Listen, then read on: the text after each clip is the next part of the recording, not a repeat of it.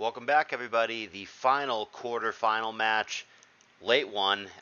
They started at 11, and I'm recording this now not long after they finished, 12:30 in the morning. A little bit later than I would have hoped for, but is what it is, and hopefully we get ourselves a good set and makes it worth staying up this late for. We've got ThisGuyMuks and Sharky King. Like I said, this is our final quarterfinal. As always, if you want to see how we got here, there's a link to the draft in the description. And let's get right into their best of 3 series. ThisGuyMuks on the bottom, Sharky on the top. T-Tar Lead and Ludicolo, respectively, can both hurt each other depending on the set. But Sharky's comfortable with it, and Mux is not. Porygon 2 comes in and gets immediately leech seeded. We'll either T-Wave here or get out of the way, most likely. It is the T-Wave, and Glalie is going to be paralyzed, but it's certainly going to stay in and try to spike up here regardless. And does manage to do so through the para as Skarm comes in for Mux. Moltres comes in, and we've got one layer for each player. Moltres here obviously going to scare away the Skarm. But Protect, just to see what it wants to do. Will-O-Wisp doesn't really reveal much of anything. Most of them do have that. And here comes Charizard trying to come in on Will-O-Wisp, and will do so successfully. They probably don't have anything all that exciting they can do to each other. Sub and Flamethrower, sure, does still pop it despite the resistance. So, Hidden Power. Neutral, HP Ice perhaps. Man, that Flamethrower, 41% despite resistance. And Zard subbing up must be going down to Blaze range here. Gonna retaliate with his own Flamethrower or Fire Blast, probably. It is Blast, and 41% to D-Knight here. If it outspeeds it, if it is HP Ice, can follow up with that. And both of those things are the case. So Dragonite goes down, and the early lead for Mux. Rhydon here would also take a decent chunk from HP Ice. Kind of surprised that Mux doesn't stay in and go for it there. I probably would have just clicked HP Ice and let the Charizard go. Toxic, huh? Well, now he's certainly going to HP Ice, right? Since he's about to die anyway. Oh, ew. Surprise Protect on the other side. So maybe Mux is going to really kick himself for not going for the HP Ice earlier when he had the chance. Going to miss out on pretty significant damage on the Rhydon. Hopefully that doesn't come back to bite him. Leaves us in a 5-5 situation with an unrevealed for both. Giga Drain there, not even going to negate the lefties for Skarm. One layer pop, but both of them do have living spikers. Toxic there, going to connect with Ludi, as does Leech Seed on Skarm. But one of these things are not like the other. One of them goes away when you switch. One of them does not. Spikes and Surf, sure. Ludi seems to have a defensive set. Endor Skarm has a lot of special defense investment, but either way, that's Surf not doing a lot. P2 coming in, also on a Surf. Certainly going to be a recover turn here. See if Ludi wants to stay in too much longer. The poison definitely starting to add up. And it is the obvious recover, but it's a good opportunity for Sharky to get Glalie back in. It's very safe against the Porygon 2. And there we go. So 2 layers. Ooh, not 2 layers to 2. Missed the opportunity there with full para. T-Tar scares it away with the threat of a rock attack. Very well might be faster than Moltres now after Dance, and it is. Rock Slide accuracy cooperates. Moltres goes down. Mux, 5-4 advantage and an additional layer of spikes. But this is what I'm talking about. Imagine in this situation if the Rhydon earlier had eaten an HP Ice, would be totally different. The T-Tar could stay in, click Earthquake, and be in business, but now, out of the way it goes. If he ends up losing and fails to DD sweep, it very well may be because of that missed HP Ice earlier, so we'll see how that plays out. I do like Mux's position right now, however. He's got the Spikes advantage. The Ludi is not in good shape. Granted, the Skarm is starting to get low, but overall, I still think I favor the spot that Mux is in, all things considered. 3 layers to 1. Porygon 2 comes in on Ludi yet again and is promptly seeded, but more of an annoyance than an actual problem. It shouldn't really change anything here, and Ludi is very soon to go down to that poison, but it's going to take Skarm with him. So we've got ourselves a brief tie game at 4-4, but Ludi is about to drop And Mux takes the lead back 4-3. They both still have a hidden poke in the back. And here's Glalie again. Hydro Pump, just 27%. Not that great. Spike Slayer number 2 comes down, but in theory, Glalie should survive another pump. No, Earthquake changes it up and takes that out. 4-2 lead for Mux. Hydro Pump, obviously going to kill Rhydon. Last Mon Lax, the only thing for Sharky King. T-Tower we know is physical. And he's also got Arrow. He brought both on the same team. Man, he loaded up this first team. T-Tower, Skarm, Swampert, Arrow. Wow, he's putting a lot of his better Mons into this opening team. And he very well may win here. I mean, he's just like one crit or flinch or whatever away from victory. And there is the flinch. He will need another, it looks like. But still, Mux has a good chance to win this game. Crit or flinch would suffice there. And yep, there is the critical hit. And there is the kill. So Mux does take game 1. However, like I said, T-Tar, Skarm, Arrow, Swampert, those are all first round picks that he used in order to get there. And then the Zard, I don't remember when that was picked, but that's a pretty strong one as well. The only like sketchy, weaker end of the spectrum Mon that he used is Porygon 2. Whereas on the other side, I mean, yeah, Sharky used his Lax, but all the rest of this is kind of lower end stuff unless you really, really value Moltres. But basically the point that I'm making is I think that Mux used probably more of his quality than Sharky did. So even though Mux did win game 1, he may now find himself having a bit of an uphill battle in game 2 and potentially in game 3. But if he can win just one game, whether it is game 2 or a theoretical game 3, then that's that, and he's through to the semifinals. So let us move to game 2 and see what we can do. ThisGuyMuks going to stay on the bottom. Sharky King on the top again. Ninjask lead. Well, bad start for Ninjask with Intimidate. He's going to baton pass the Intimidate with him. Probably could have considered switching there rather than baton passing. There's pros and cons both ways. And they're both going to exchange status that neither one is going to be happy about. T-Wave and Toxic, respectively. And neither one comfortable staying in anymore. Vaporeon comes in. Substitutes as the faster Cloyster spikes up. Not going to get greedy. Goes to Mence. Back to Ninjask here behind a sub. Wonder if Mence has Roar or something. Yeah, it does. So Ninjask is not going to get to go crazy here. Might as well attack. BP is just hoping that there's a full para. And he gets his wish. So Gyarados gets one attack off before either getting roared out or simply countered by a switch. And the double edge is unremarkable on the Cloyster, not to mention the Gyarados is still poisoned. Spike Slayer number 2 coming down. Sharky has neutralized what Mux wants to do, and he's going to take the Vaporeon as well by outspeeding it with Boom. So he's going to settle for 2 layers here. Intimidate does not happen against the Clear Body Regirock. Does get Thunder Wave though, and full para kicks in, so what I assume is a Rock Slide turn is negated there. He tries to Dragon Dance up, but this time Rock Slide does connect and Gyara goes down. Advantage Sharky King as Heracross comes in for the first time.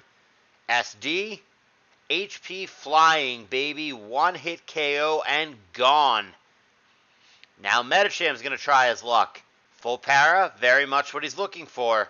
Metacham of note does not have leftovers, so we're looking here at either a Choice Band set or a reversal set, which is very scary. And we now know that he's not banded, and he gets a crit and a full para there. Pretty unlucky for Sharky. Shadow Ball there is another crit on Regirock, guaranteeing that Brick Break will kill. And of course, he's going to switch it up to Brick Break, but Celebi comes in, takes that just fine, especially with the Intimidate. Kind of surprised that he's going to stay in now, even through the Intimidate. Doesn't seem worth it for a 39% Shadow Ball.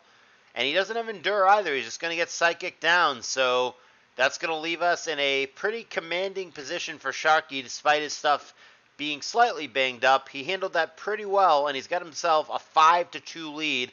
And one of the two is Ninjask, which is not going to be a win con here. So he's going to have to pass to something good. And we know that the Mence has Roar. Here's the BP. Last Mon Clefable is going to be the plan. And it is immediately roared out. I wonder if he's trying to get cute and go for Belly Drum with Clefable. which could win if it ever sets up, but I think that's going to be easier said than done. Should clearly soft-boiled here, and does. Toxic, however, going to be a real issue. Probably going to send us to a third game. Meteor Mash there, unremarkable on B, nothing preventing a recover here. Leech Seed works as well. Stab return, could have killed with a crit, but doesn't find it. I don't see how Mux can come back from this spot. Return almost kills Celebi there. Celebi going to outspeed and Psychic, though. It's just going to die to poison, yeah, and it's going to be only Ninjask remaining against a team of 5 from Sharky, 2 of which do not even get shown. And that is going to send us to a third game to decide it all.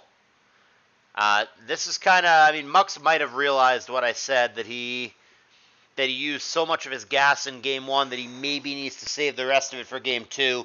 And Sharky, of course, unsurprising, this is a natural instinct for people to do. It's very, very hard when you're down a game to have the discipline to use junk in Game 2. So Sharky, of course, is going to bust out the Salamence, the Celebi, probably 2 other good Mons in the back as well. Because his tournament life is on the line. He's down a game. You have to win. There is no Game 3 if you don't get through Game 2. So it's very difficult to try to save some of the gas in the back. So I think Mux, with how much of his good stuff he used in Game 1, made the right decision here to use some of his junk in Game 2. So hopefully that'll send us to a somewhat even Game 3, which is where we're headed. So our first and only Game 3 of the round. Every other match this round has been a clean 2-0 sweep. This one we do get to see a third game. It is winner take all for a spot in the semifinals. Loser goes home. One final time. ThisGuyMuks on the bottom. Sharky King on the top. Let's go. Armaldo lead and Slowbro lead. They could both threaten each other with, say, Stab HP Bug and Stab Surf, both of which would have been super effective. But Mux is not comfortable and Sharky is, and he did go for the Surf. Toxic there not only lands on Bro, but then he overpredicts and tries to connect with somebody else unsuccessfully. And certainly recover is going to happen here. Not sure what Sharky's doing. Not cracking through this Milotic whatsoever with the Psychics here. Surf for 12%, lack of anything better to do. And there's your answer. The answer is the Bro is not in any danger either. It's got rest. So Mux takes the opportunity to switch as Slowbro. Ooh, he does not even kill a Sleep turn. He's got Sleep Talk. Fair enough. So he is Rest Talk, Surf, Psychic. One layer comes down, courtesy of Fori. Hidden Power there, super effective against Reggie, huh? Hidden Power Fire, perhaps gunning specifically for the Fortress. BP to Mischievous here. Completely blanking Earthquake there. Would have been a good opportunity to T-Wave if you're Mux. Ew. His best switch into Mischievous is Tauros. I don't know about all that. I don't know about all that to begin with. Never mind the fact that he clicked T-Wave. Tauros here is going to be way worse if he's going to be stuck with that power. And it certainly looks like that is the case. 5 Mons already shown for Mux, and I know that none of those things learn Heal Bell or Aromatherapy. Man, Tauros into Mischievous, huh? That can't be a good sign. I mean, there has to be a better switch somewhere on the team into the Missy. Nidoking coming in. EQ 45%. Can Thunder or Thunderbolt here against the Milo. Switches to Jolteon instead on the obvious recover turn. Milo back to 100%, but takes 68% from the Thunderbolt. Will obviously die to another one should it stay in here. And here comes Dusclops instead, but that really doesn't take it that well either. Is it some kind of weird not defensive Dusclops? Psychic. Man, Jolteon here really an issue. Here comes Registeel, 26%. But crucially, still sleeping. And there's the BP to one of multiple things that can threaten it. I was going to say the Nidoking, but Unrevealed Machamp works as well. Obviously an issue for Reggie.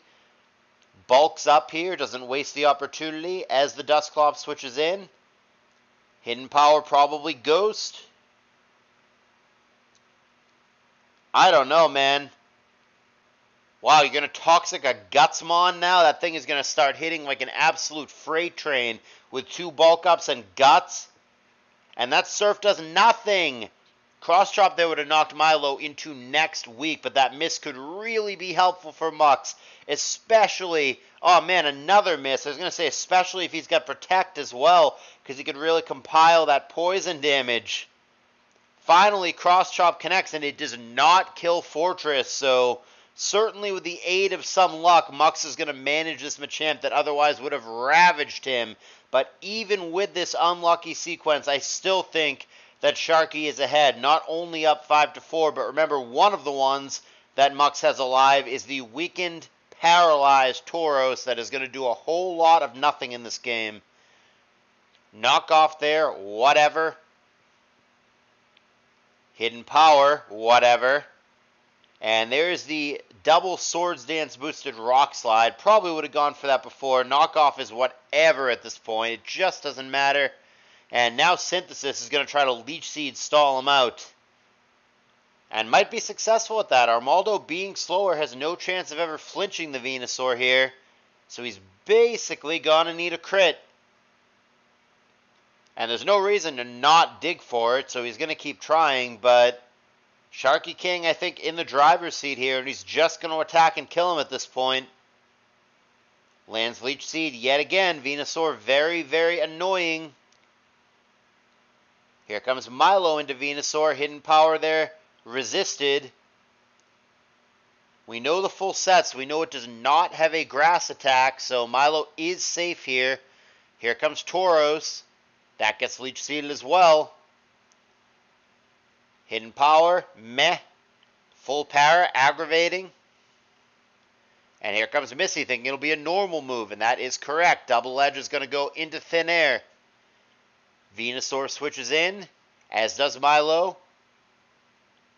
Neither one can really damage each other in any meaningful way, but Leech Seed is so obnoxious when you only have a couple Mons left. Tauros comes in yet again, but it is paralyzed still, and therefore it is outsped and killed by the Misdreavus with a Thunderbolt. And Mux is down to just 2 pokes against 5 from Sharky. 15% Surf. Leech Seed finally going to not connect with Sharky. He's been pretty dead on with them up till now. And a critical hit for Mux. But Leech Seed should keep Venusaur alive. Surf and Synthesis, and Venusaur out of danger. Back up to 76%. Certainly looking like Sharky is going to take this one and knock out Mux, but gonna continue on. Thunderbolt and Toxic, fair enough. Toxic on Missy is good. If he doesn't have Rest, it's going to be there forever and we'll eventually get him.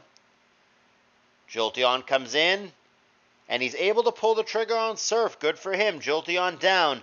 However, can he survive the Nidoking follow-up? And the answer is no. Doesn't even have to go for Thunder or Thunderbolt. Earthquake good enough. So only Registeel now. And it does wake up and it does find an Earthquake crit. Pretty lucky, but even then, still going to be dead here as it is outsped and taken down with Hidden Power Fire from the Venusaur.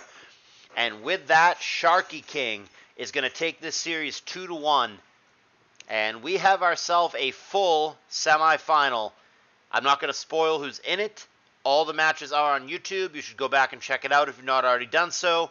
But the semifinal matches are now known. And of those 4 players, 3 of them will walk away with cash. Only 1 of them will walk away with nothing. Speaking of cash, if you guys want to make the prize pool go up, please consider donating. The way to do that is to come into my Discord server, link in the description, and then click the PayPal donation link.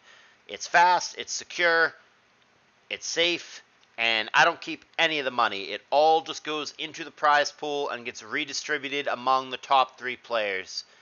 Appreciate your support, guys. Please do consider hitting the like button and subscribing to the channel. A good run for ThisGuyMuks into the quarterfinals that he should be proud of. Looked like one of the stronger drafters in this tour without a doubt, but it is going to be Sharky King going on to the semifinals with his 2-1 victory. Thank you guys for watching. I will see you in the next video. Semifinals just around the corner.